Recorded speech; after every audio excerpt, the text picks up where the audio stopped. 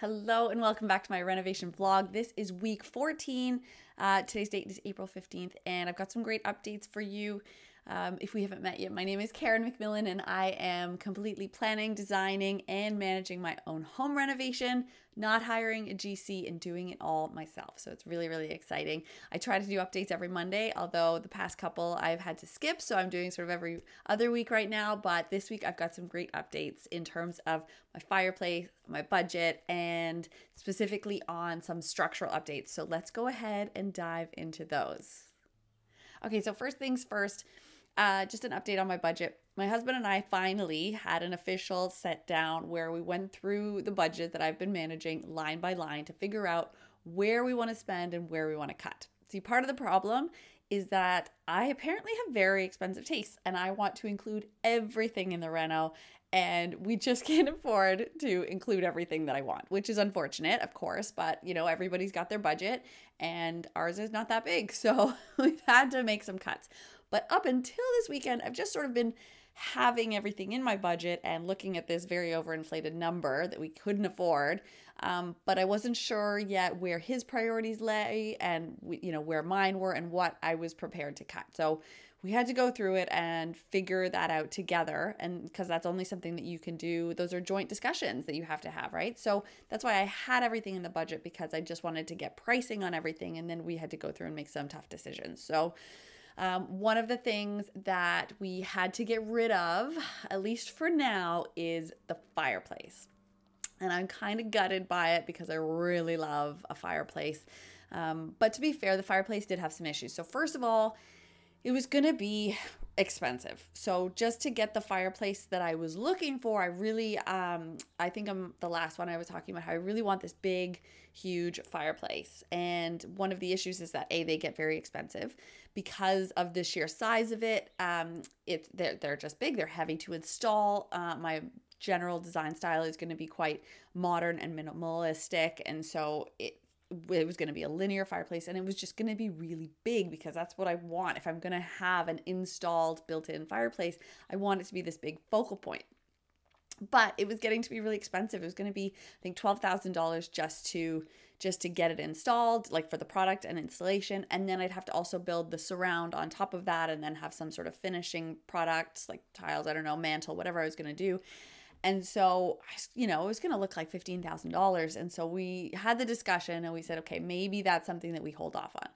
Part of the reason is because in order to get one of these big fireplaces, they just automatically come with a huge amount of BTUs, right? Which is the heat that comes off of these fireplaces. They're amazing products. The technology is fantastic.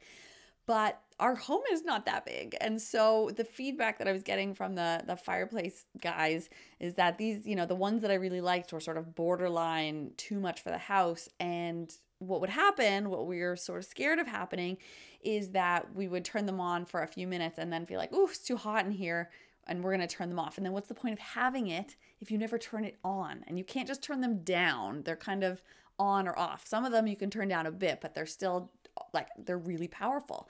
So, the fireplace guys are suggesting smaller units to me, and just my personal preference on that is some of the smaller ones. Yes, they have smaller heat output and they're smaller framed, but they've got these big ugly frames on them and they're just not as attractive, and the actual flame units are really small, and the little wood or whatever it is, they just look small and kind of chintzy, and I couldn't get on board with it. So I said, all right, let's nix the fireplace for now.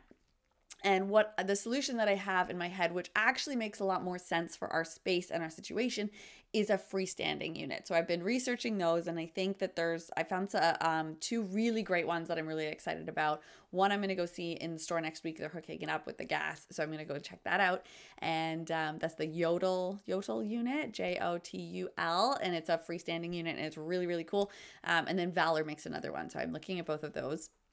And the great thing about both of those units is that they don't need a big installation. They still need to be installed, obviously, and hooked up to the gas and the venting.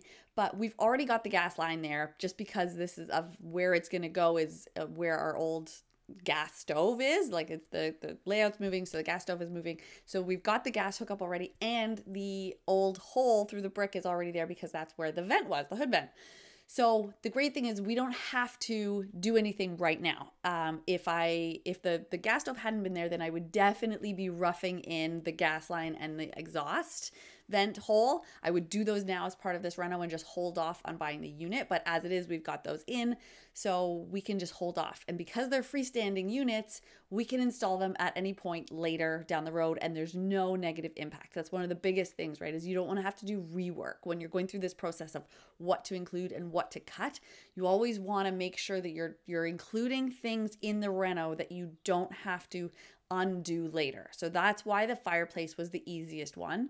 But also it just makes sense to have one of these freestanding units because the BTUs are slightly smaller, and then they're just not going to be such a huge focal point, but they're going to be really cool, and I can still cozy up next to it, and it won't be overwhelming the space. So it's kind of a win-win, and it means we're going to spend less on the actual unit because they're smaller and easier to install. So the cost is going down. I don't need to do it right away. So even though we're not going to save the whole amount of money overall, because I will do it down the road, I don't need to put it in this budget. So I can wait until I save a bit more money and therefore don't go into as much debt. So let me be clear. This is costing us money and we are going into debt for this reno. I don't have this much cash on hand. So I am very cost conscious, but I just want everything also at the same time. So it's very difficult. Okay. So that's the fireplace. Now I know there might be some questions out there saying, okay, but like you're trying to start construction in, under 2 months. What are you doing making layout changes right now? And that is fair. That is very fair. But it's okay because of what I've explained about how this doesn't have negative impacts to anything else, right? So the rest of my layout doesn't have to get updated, and it's just not, it doesn't have any big major implications. It's not affecting other parts of the reno or the layout or anything like that. It's just something I'm taking away from the scope versus adding in, and nothing else is changing. So it's totally fine. And that's how it goes, right? And I'm still planning. At the end of the day, I'm still in planning mode. I have not actually committed to anything except for my back door. And I bought some vents, some hair registers the other day because there was a big sale on, so I bought those. But otherwise, I haven't spent anything. So we're still in the planning phase. And it's okay to make changes in the planning phase because they're still free. So that's great. The next thing that I wanted to talk about, so I talked about budget. I talked about the fireplace. Okay, so structure. Whew, talking about budget. Structure. I finally got at the end of, just before, I don't know when it was, a week and a half ago, whatever it was, I finally got my plans back from the architect who had gotten them approved by the structural engineer. And so I was very excited about that. So I immediately was able to share those plans with a few different structural companies that I had reached out to get quotes. And then it took them a few days to come and see the house and review the plans and get the estimates. And woof, that was, getting those estimates back was a bit of a punch to the gut. So my ballpark budget in my budget was $45,000, and both the estimates that I got back, they were within $3,000 from each other. They were both in the mid 70,000. So one was 73,000 and the other was 76,000. And so, ouch, yeah, it was a lot. It was a lot, but it's fine. And here's why. So initially I was quite shocked, and, you go through the doom and gloom of, oh, I can't afford anything. Should we cancel the whole project? Just all of those thoughts that are so normal and they come up all the time.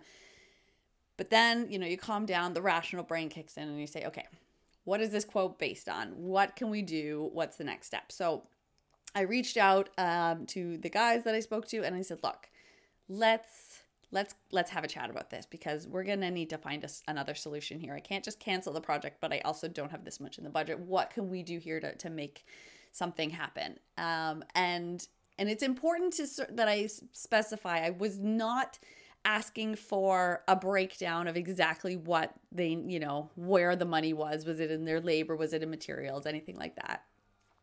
And I definitely did not ask them to just reduce their costs, because their costs are built on the scope that I provided to them, right? I gave them the plans, and they're just mirroring that back and saying, here's the plans that you asked for, and here's the cost to do the structure that is outlined in those plans, right? Because the plans incorporated the structural dimensions of, like, this steel beam needs to be this big, and it needs to be this gauge metal, and it needs to be attached to this type of post by this type of bracket, and it's blah blah. Like, it was very specific. That's what you're getting from a structural engineer, is specific instructions for how to replace load-bearing walls, and you do not want to mess around with that. So it was not my place to say, well, do we really need this one, or how can we avoid this?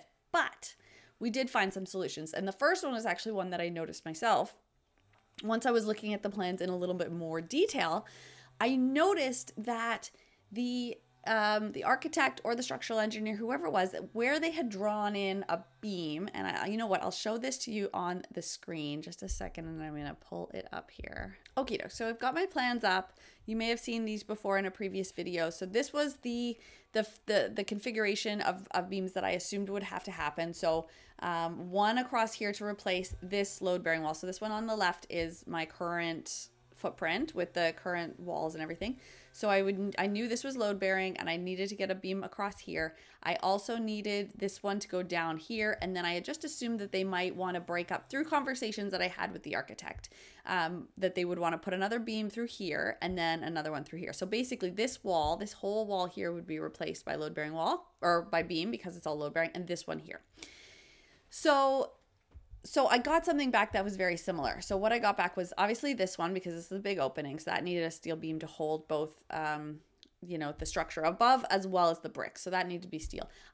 They sent back a beam here going from that to here. And then this was all per expectations, the rest of it here. And obviously a header here over the new window. That was all fine. But the interesting thing that they did, which I'm not sure why they did it this way, but for whatever reason, this beam here that I'm mousing over, this back beam, which I knew had to be there, for some reason, they put it so that the edge of the beam, the end of it rather, would be resting right on this window in the basement. Sorry, I should specify. This is the basement layout underneath.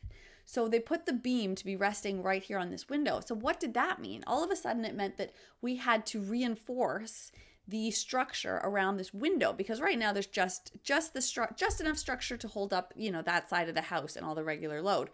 But if you all of a sudden take all of the load that's been stretched across the middle of the house and start putting it all on that one beam that's going through there, then this, whatever's on top of this window now supporting it, is no longer strong enough. So what they were requiring was for me to replace the header above this window with steel, or maybe there's steel down there now, I don't know, but like a bigger steel, and then another post sort of down in this wall here, so to support that, so that the weight would go down, hit the steel above the window, go all over to both sides and down. And so this would have required me to do all of this work now in the basement, which is where we're planning to live during this whole renovation process. That's right there is where I'm going to have to be sleeping during the construction phase. And so all of a sudden we're going to have to rip out the walls. We're going to have to do all this work down here and then redo all the work, like to drywall and finishing it while we're living down there. So it's going to be a pain in the butt, as well as extra fees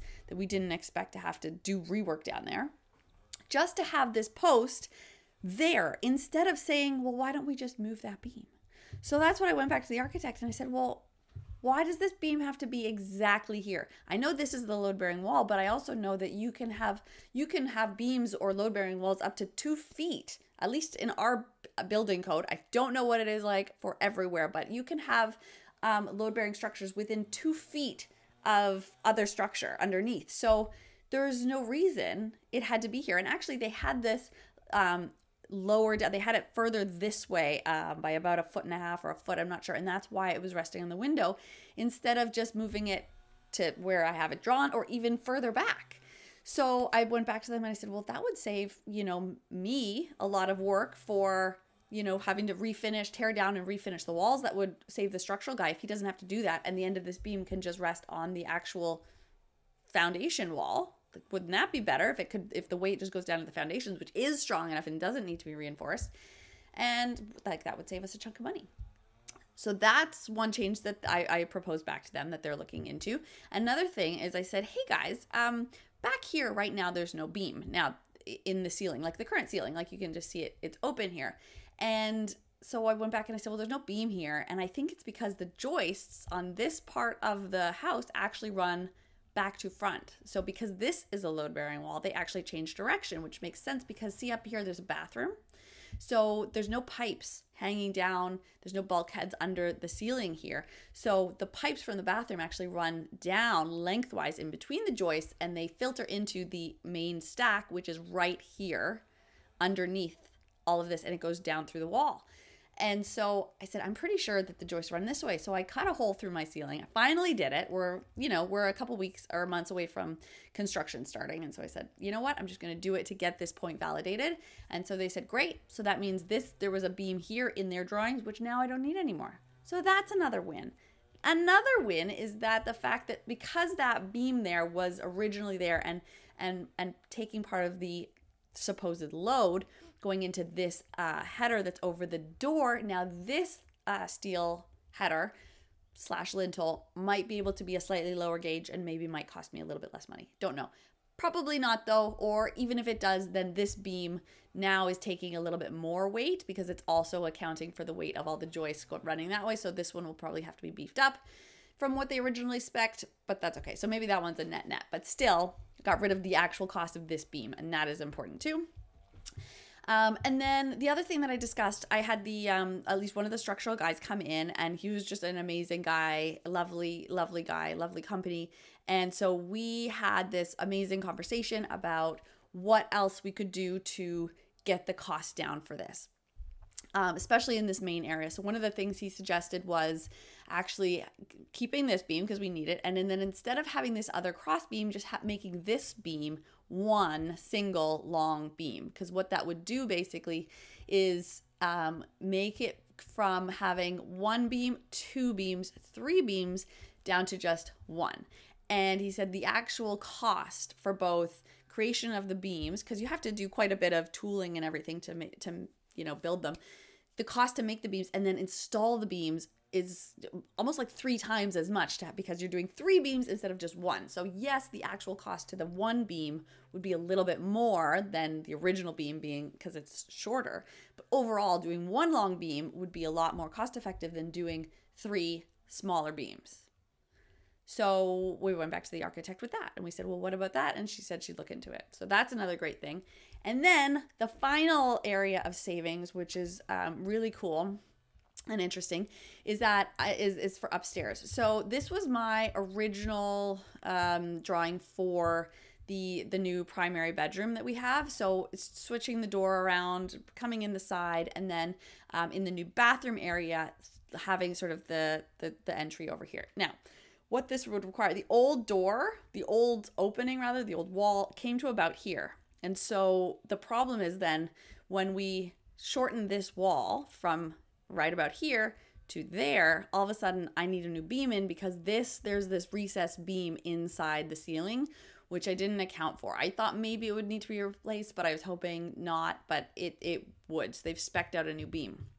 And so in order to save that, I said, well, why don't I just sort of reconfigure this space so that I can leave that piece of wall there so I don't need to replace that beam that's recessed inside the ceiling. And so I just built this little nook. So basically this is where the beam was going to be, the new beam, or technically the old beam that's there.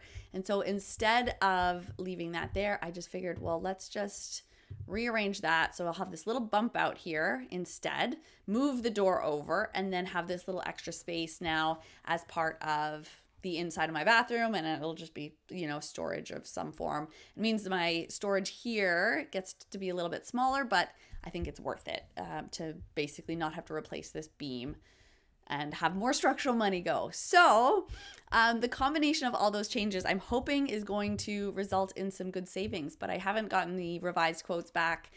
The drawings are still with the structural engineer, so they're validating that everything is fine and re-speccing out the details with the different beam sizes and moving that one away so it's not resting on the window, and then taking out this beam to account for this new little dipsy doodle storage area in my bathroom, which means that I can leave the existing structure. So they're scoping that out right now, and then I've also given the go ahead to the one structural guy to say, redo your estimate based on the assumptions that we're making about what the structural engineer is going to come back with. So he's working on that. And so I'm hoping to get everything back today. I was hoping to have it this morning, but of course No.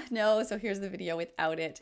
And that is the update on structural, which is really exciting. So it's I am hoping that this actually gets me down quite close to my original budget. And you'll notice that really I haven't made any major changes. I haven't had to take anything out of my scope. I haven't had to, oh my God, the other big, huge thing that I forgot to mention about the structure. And this is so critical. This is so critical. I can't believe I almost forgot to say this.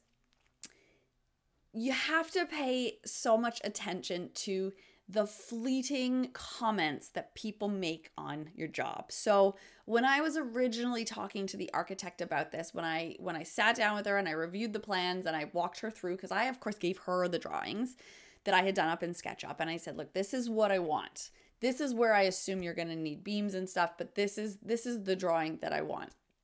And she had said something in passing like, okay, and so, assuming you'll probably want, recessed beams wherever possible. And I said, yeah, of course.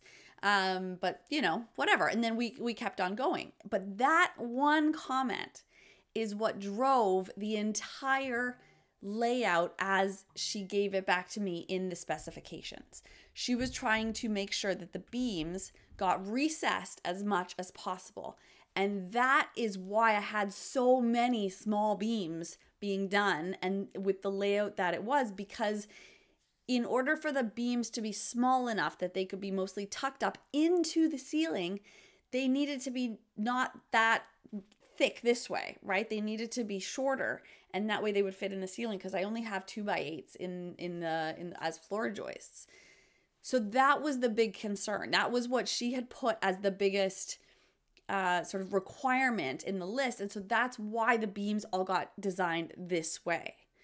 And if I had said, just as a response, well, yeah, recessed is fine, but you know what? Budget is actually going to be a much bigger decision, then I may have not come back with this result that I had to then go back and change again. Because if I had said from the get-go that I would be okay with beams to just go underneath the walls or underneath the floor joist instead of being recessed into the ceiling, the price I would have gotten back would have been vastly, vastly different.